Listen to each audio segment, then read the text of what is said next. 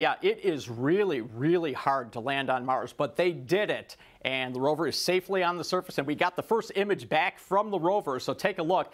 And the most important thing you see here is not a lot, and that's because they had to make sure they landed in a flat, smooth area without any big boulders around, and they, like I say, they stuck the landing. So now that it's safely wheels on the ground, let the science begin.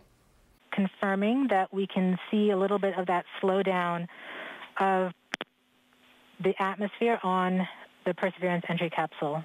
After a nearly 7-month-long flight and what the NASA team calls 7 minutes of terror, Touchdown confirmed. Perseverance safely on the surface of Mars. Relief and revelry, Perseverance guiding itself down to the surface of the red planet.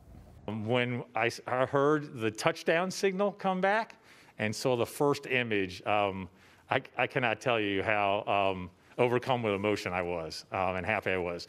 The landing, a start of a new Martian era of exploration and the first leg of a round-trip journey to Mars. On board Perseverance, we have some pieces of technology that are specifically flying to Mars to advance human exploration.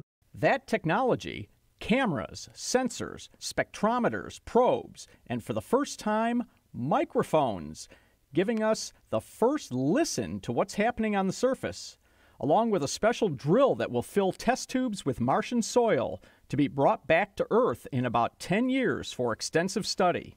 Did life also start on Mars when life started here on Earth? That's one of the questions we'll be trying to answer. An ambitious mission packed with a little moxie and ingenuity, literally. Moxie, an experiment hoping to turn carbon dioxide in the atmosphere into breathable oxygen for astronauts and liquid oxygen for rocket propellant for future missions. And Ingenuity, a 4-pound little helicopter, the first time humans have flown on another planet. But for now, a moment to celebrate the success as Perseverance makes its first marks on Mars. Just remarkable. And the place where Perseverance landed is very, very special. So coming up in about an hour, more from my one-on-one interview with Dr. Roger Wiens. He's one of the rover's lead scientists, and he's going to explain why Jezero Crater is so special and such an important target. Back to you guys.